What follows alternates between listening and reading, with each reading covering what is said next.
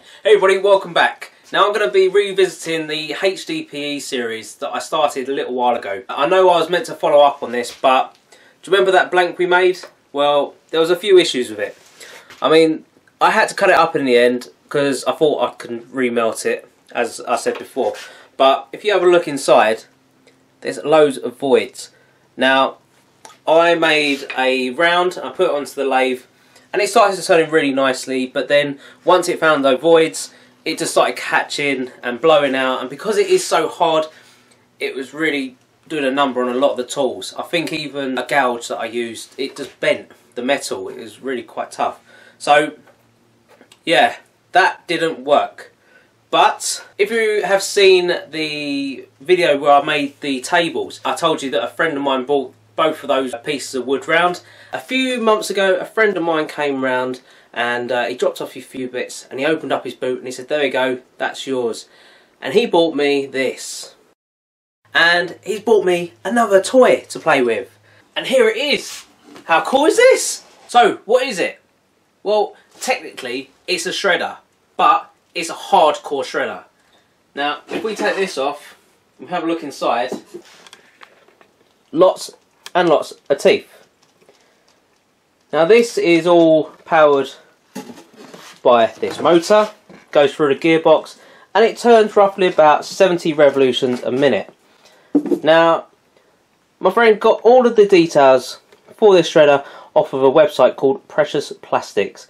Now I'm going to leave a link below in the description. I highly recommend you go in and check this out.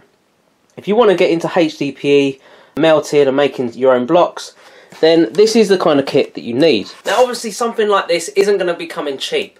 You can buy the machines ready-made off the website and they range in price, anything up to about £1,300. But my mate, he made this himself for roughly around about £800.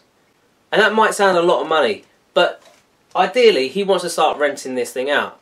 People can come round, bring their milk bottles and shred them down into things like this. Now, I think we've been shredding for about 2 hours and I've probably filled up about a quarter of this heavy black bin bag. Saves a lot of cutting with a pair of scissors. And it saves the wife's hands as well, because I ain't doing it. So I suppose what you really want to do is watch this thing in action. I've taken some footage and this thing eats plastic. It really, really does. I mean, it still gets bunged up a few times, but it just saves so much hassle. So again, I highly recommend going and check out the website Precious Plastics and going to see what those guys do, what they do for the environment and the things that they do. All their software and all their plans as well are absolutely free. So if you want to make yourself one of these, you can go on, download all the plans, all the things that you may need to make something like this, and then make it yourself. Now, talking to a mate, he has told me that if he shopped around for all the different pieces, he could have made it a little bit cheaper. But when you're working with a motor this size and the gearbox, it doesn't come cheap. So here we go in action.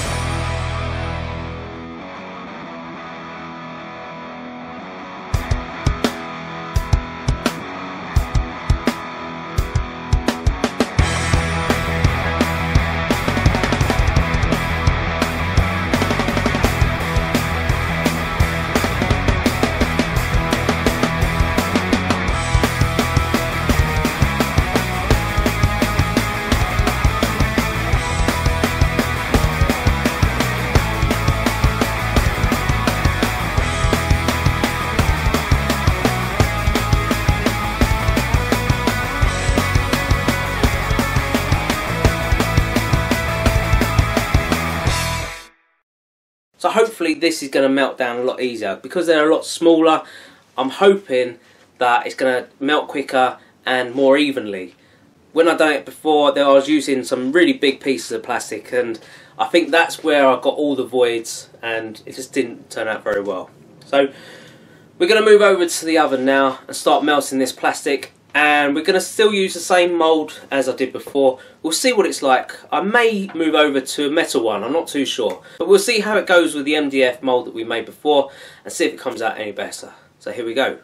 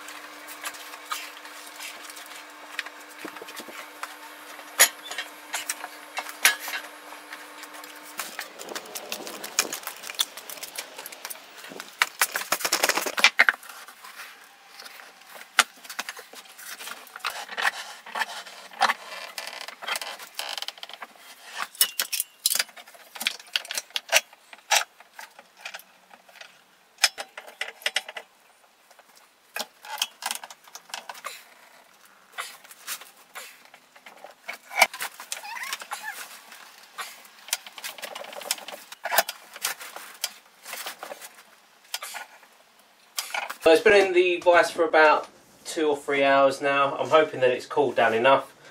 I can't physically tighten it anymore. And as you saw, I did tighten that around about 3 times over the 2 hours. Just because it is going to start shrinking when it cools down. Now I think it has come out a lot better than the last one, but time will tell.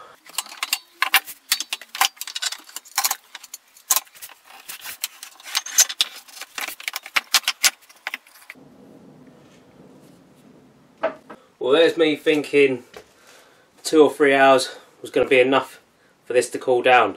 I'm doing exactly the same as I did in that other video. I'm going to try and rush this up now because I've got some other things I need to do today. I'm going to put this into a bucket of water to try and cool it down completely. Once that's done, I'll cut it on the bandsaw and see how we're done. It's all cooled down now. It's nice and cool to the touch. Before I put this through the bandsaw, I want to try a little experiment. Now, when my friend came round, he said that once you've got a blank or a slab similar to this, you work it similar to wood. So I'm wondering, will it go through the thickness planer?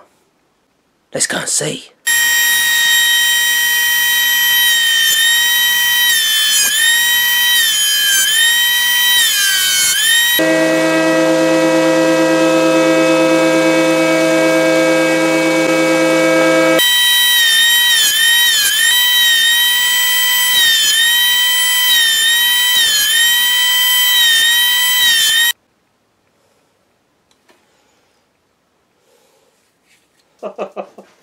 Oh my, that was seriously good fun. Look how cool that is! Wow! It almost looks like it's translucent, like it's resin almost. So you've got the depth for the reds and the whites, and oh my god! This is seriously cool. I mean, that is one pure solid brick of nothing more, milk bottles. Milk bottles and conditioning bottles. Fabric conditioner.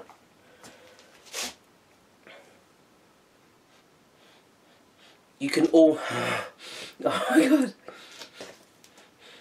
Does anybody else smell wood when it's freshly cut? Or if someone gives you a piece of wood, do you smell it?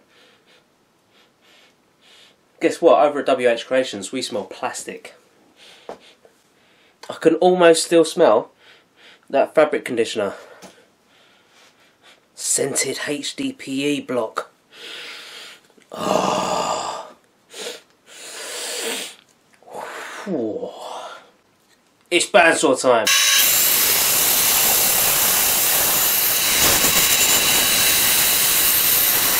Well, by Joe, I think we've got it. Look at that. No voids. No marks. Oh, I think I've finally done it. Yes, it did take a lot longer in the oven. I think I left it in there, just kept on topping the thing up. Ooh, it must have been in there for at least an hour and a half maybe, something like that. Every time it just started melting down, I just added more and more until eventually I could take it out, start twisting it as you saw, and then I placed it into the mould. Kept it under pressure constantly. I think that's the main thing. I don't think I did that the first time. I don't think I tightened it down to make it as tight as possible. May have been my failure the first attempt. But this has come out absolutely stunning. I mean, it's so smooth being over the planer. It just looks solid. Have a look. Now if we take a piece of the old stuff, as you can see, there are holes, there are pockets, gaps. No good. This stuff, all solid.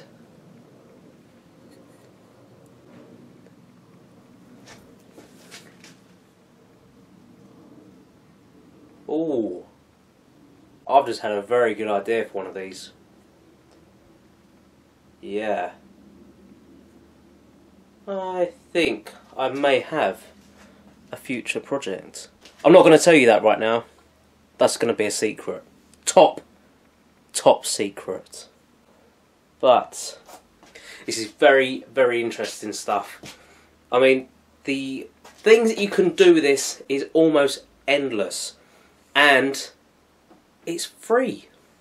It's even better, isn't it? We all like something that's free. We all drink milk. Well, some of us do. Some of us drink that sort of weird alien type milk. Yeah. I'm not going to knock you. You're just weird. Yeah. Some people may call me weird. I don't care. Call me what you like. But if you did like this video, please click the thumbs up down below. Also as well, if you haven't already, click that subscribe button. Doing so is going to keep you up to date with all of my latest videos. And until the next time, I'll see you soon. Don't forget, it's all reusable.